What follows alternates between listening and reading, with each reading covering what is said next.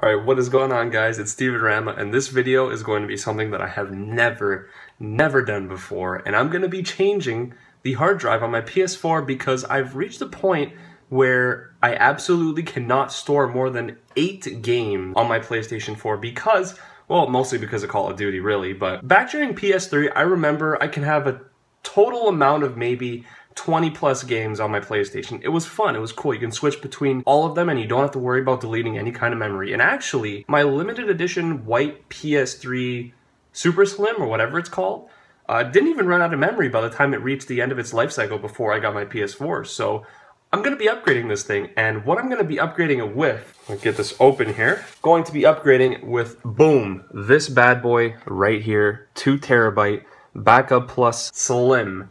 This thing was a bitch to find, and I actually had to go driving half an hour away from where I live. A local Walmart had it, actually, near my girlfriend's house, so I picked it up and brought it all the way back here, and we're going to be modifying the shit out of this PS4, switching it to 2 terabytes. Okay guys, so the website that I found for this that actually walks you through the entire process of upgrading and taking apart your PlayStation and replacing the hard drive is right here. As always, I will leave a link for everything in the description, but this actually recommends that you use the Backup Plus Slim, which is the one that I picked up here, for the external hard drive replacement because it is one of the best ones. It has some fast RPM. It's not too much of an upgrade, but it is noticeable in the loading time and everything like that. So that's what we got. We're going to be replacing it in our PS4, replacing the 500 gigabyte with the 2 terabyte, and we're going to be following the instructions. So first, alright guys, so first thing is first, we had to download the operating system files onto a USB because that's what it requires you to do while switching hard drives. So we have it on here. If you want to know how to do it, because you have to name certain folders a certain name, everything will be in the description. I'm going to link you guys to this website so you can follow exactly what to do instead of showing you in this video because, you know, you may not want to follow this video. The text, I prefer text tutorials over videos, but I like both either way. Some of you may like videos, so if you want to follow this, go ahead. But for this part, it's going to be in the description. Next step we're going to be doing is backing up everything into the PlayStation Plus storage because we're going to be losing absolutely everything here. And look how much of that bitch is taken up. Holy shit.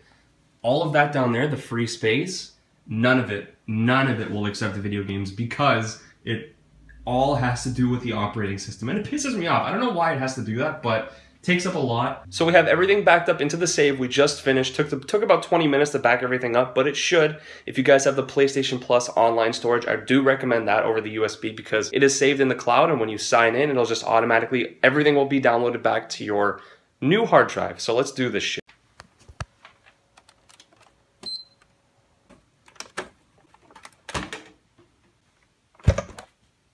Alright guys, this next part is a little tricky, so if you don't have a lot of experience opening up electronics, I have some, that's why I'm trying to do this myself. If you don't have any and you don't really know what you're doing, I do recommend bringing it into maybe a local computer shop. They are able to do it for you if you tell them exactly what you want. They can upgrade it for you, you're just going to have to pay for all the equipment and everything that they need to upgrade it, and they'll take care of it for you. But we're going to be doing this ourselves here for those of you that want to see this. Okay, so the first thing we got to do is pop off the lid here. It's a bit of a pain. You got to push it out from the PlayStation itself. Should come off like that. Boom. You'll hear some clicks. Don't freak out. That's just the lid coming off. Next thing we're going to want to look for is, boom, this guy right here. We got to take this guy out. All right, guys, so I decided I'm going to move to my desk to show you a better view of this. We're going to do a weird camera angle. You're up here this time. We're going to be taking this apart step by step. I'm going to show you each screw that you're going to have to do here. Starting with the first screw that we're going to do, it has the PS buttons. It is the big screw closest to where the hard drive is. This is the only one that you're going to be taking out right here. Do not touch any of the screws in the back. You can easily identify it by the one closest to the edge where the disc tray is, the biggest one with the PlayStation buttons on it. And boom, that's it. Guys, that's the only screw you got to take out. Once you take that out, you can pretty much just pull out the tray. Here is your hard drive in your PlayStation. This is what we're going to be taking out and replacing. Now this, if I believe, it is held down by some screws. Yep. Okay, so there's 4 screws each side here. We're going to have to take those out as well. So I'm going to show you a bit of a close-up here. Get some 4 screws on each side. 1, 2, 3, and 4.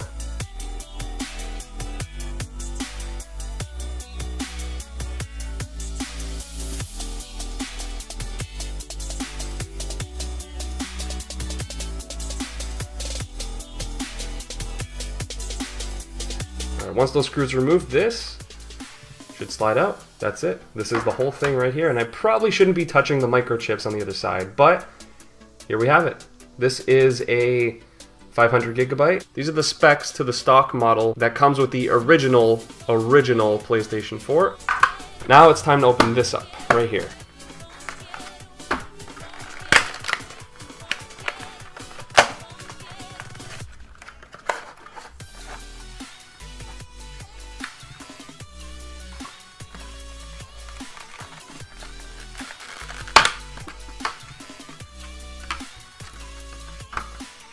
All we're looking for is the drive. This stuff here, keep with you. Do not throw any cords out because you never know. You could use this. I actually have another expansion drive that I use for all my video editing tools that I have on a hard drive that uses this cord. So if that cord ever gives out, I can always use it to replace it. Okay guys, so here's the hard drive itself. The hard drive is actually really nice. And we're gonna have to do something with this that I really don't like doing with new products, especially things that are expensive as this. And it's gonna void the warranty on this thing pretty much instantly when we do it. So we gotta pop off the casing, and we're gonna be removing the port that connects to the computer and inserting this into the PlayStation. Now how we're gonna do that is we're gonna run our fingers along here because I believe it's pretty much held together with adhesive. And that's what we have this thing for, a scraper. Now we gotta be really careful with this here. We don't wanna fucking cut our fingers.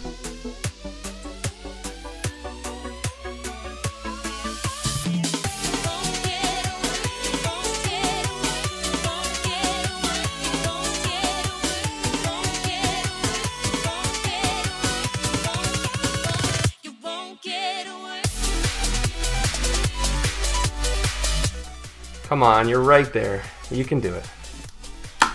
You can do it. There you go. Just use a little bit of force, and boom, there is the exposed hard drive that we will be using. Perfect. Look at that. Nothing was damaged either. Maybe the foam took a little bit of cutting. But you can always reseal this too with the PlayStation 4 hard drive, so you can still use this. This is still usable. It's covered by some foil. We won't need that because we do have the metal casing, so let's actually take this off here. And one of the other things I really like about Seagate products, or Seagate, however you want to say it, is their manufacturing. They do a really good job. For the amount that you have to pay, they do a really good job with their products, and I'm really happy with buying their products. So guys, if you do want to upgrade your hard drive, I definitely recommend Seagate products, definitely, because they are trustworthy. They do last. Carefully here, hopefully we don't rip off any resistors on the exposed circuit board there. Make sure we take off all the foil because we don't want any coming in contact with any electronics that can short circuit, cause us to lose our memory completely. Now right here, this is the connector. Boom, this is the connector on the board that we will be taking out. And this is pretty easy how to take this out. What you have to do is there is a piece right here, a bar that runs along it, and you're gonna have to pop that off. It's pretty easy. I'm just gonna remove the plastic.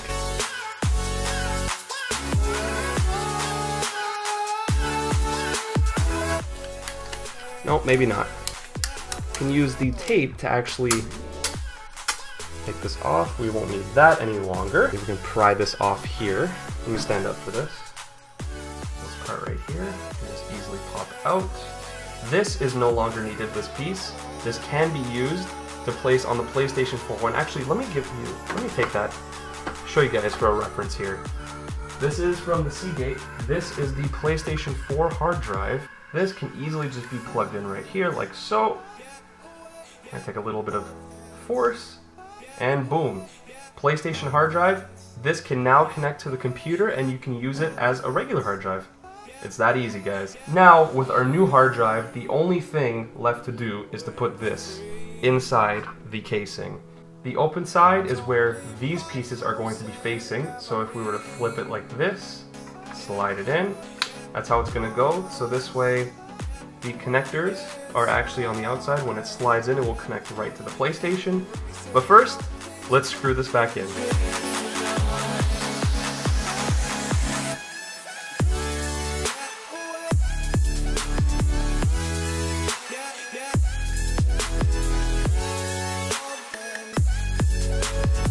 it is fastened. And now, last thing left to do, see if it fits.